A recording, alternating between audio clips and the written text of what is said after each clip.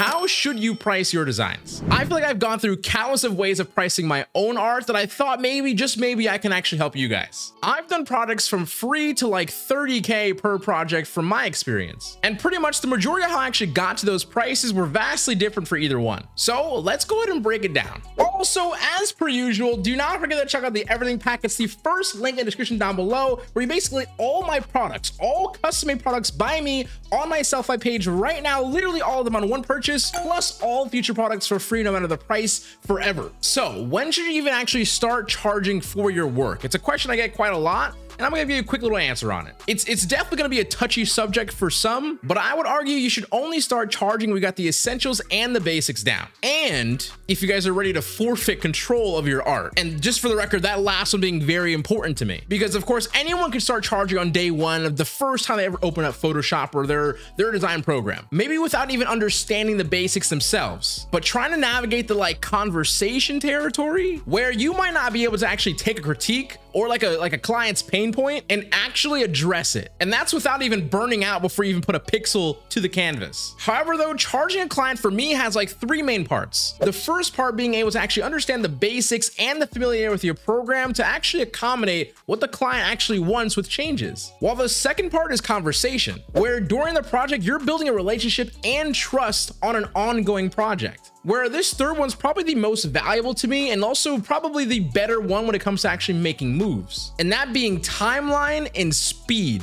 If you could be the guy where someone DMs you, calls you, tweets you, whatever the heck it is, and you respond quick enough, for the record of course, but also get that thing done for them, yeah, you not only build trust and reliability, but you also remain top of line when positions like a retainer or a contractor position maybe pops up. For the record, retainers meaning they give you like X amount of dollars for X amount of deliverables, usually each month. Where contracting is pretty much very similar, but more or less usually on a project to project basis. So with that though, I might say to you that I'm not sure if you're ready to charge if any of those 3 points that I brought up just now, it doesn't really register with you yet. And that's okay. Charging as an artist should be not difficult, but at the same time, you should be prepared. Let's just say you are prepared and you just have zero clue on how to charge anything. I want to say, for the record, if you're someone who has like a bunch of clients, like a month, but you're just like listening for fun, you, okay, should be charging probably double or even triple what you're charging now, just for the record, which in turn sort of lowers the client intake tunnel, which allows you to, of course, do better work. Hopefully that you got more time to work on like a better project while still making the same or even probably more money. So if you're in that scenario, maybe this can still help you out. Trust me, when I first, I randomly threw out a number of like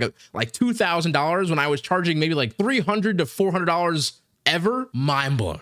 Give it a shot. So first off, let me just give you the standard idea of actually charging based on the amount of work, which in the world of creative, if it's new to you, it's called scope of work. Where for many of my beginning years in like the client management system, I did literally none of this. Here, let me just give you an instance of what you'll get on a DM, okay? Hey, I need a banner, a logo, PSDs of all this stuff, stream layouts, and an alert. Those were my DMs in my first genuine years of charging, where realistically the scope of work would be something like this. A brand identity, like a logo design, right? Social media profiles for all Twitter, YouTube, Twitch, etc. Branding guidelines and assets, stream starting soon screen, ending screen, stream alerts, stream panels, and you're gonna want an emotion design. Now, let me ask you this. Which one of these looks easier to defend when actually talking about pricing? What if you weren't a motion designer, but you knew a few people that might be able to help you? You probably need budget for that, right? They also may have asked for like an illustration-based design. I'm not an illustrator,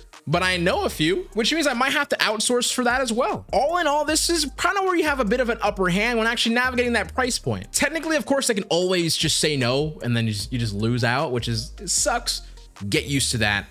Don't just say yes to everything. Jay, can you make it like a freaking banner? Don't say yes to everything, please. Let's just say we charge $1,000 for this scope of work, sort of like in a way kind of summing up if each of these items on the scope itself was $100, kind of rounds up about $900.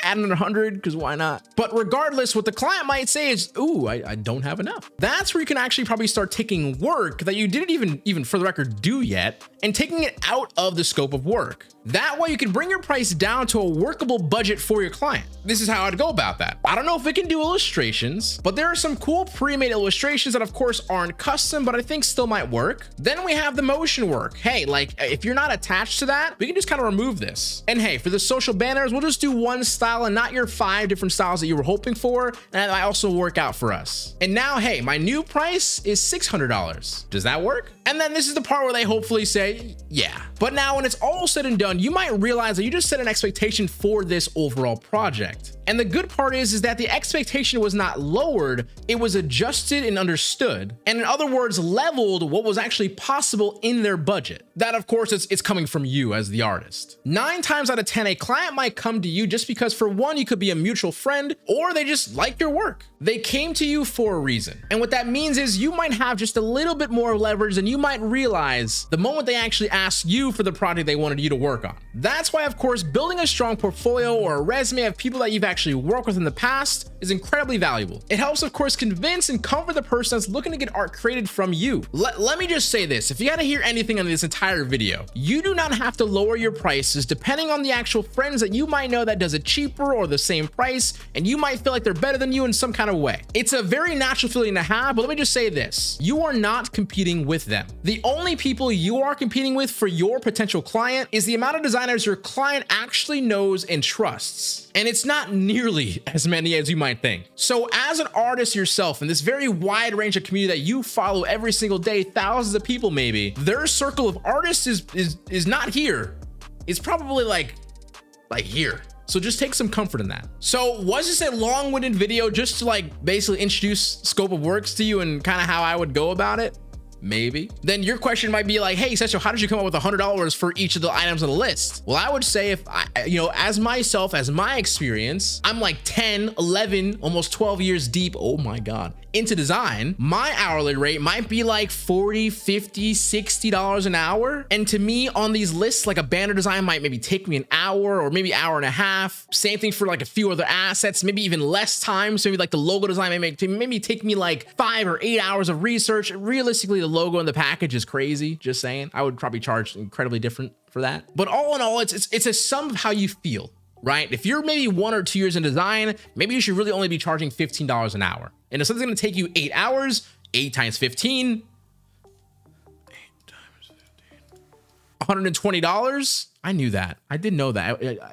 I was afraid. Then that's what you would do. You would charge 120 bucks, maybe even charge a little bit of a premium because that person, again, went your direction. They chose you. So you can just tag on like a little, little bonus. For the record, these 30K, 50K, 100K, 300K studios that are charging and all that stuff, that comes with a whole different universe. You're probably actually competing with other studios and other major designers where you're not even starting the project yet, or not even that. You haven't even landed on a price yet. While there's also 3, 5 other studios also competing, and then they choose their person. So it gets kind of crazy. But with that being said though, don't let it deter you from your freelance capabilities. And with that, Seso HQ out. Do not forget to keep smiling, stay positive, and stay freaking productive, guys. Let much love. Peace. And go charge something. But now maybe you have a little bit more of a structure. Communication matters, okay? If you came in with what we kind of talked about today, they'll be like, oh, this guy knows what he's doing, might know what he's talking about. Let me listen a little bit more, listen a little bit more clearly. Yeah, food for thought. I'll see you guys later. Peace.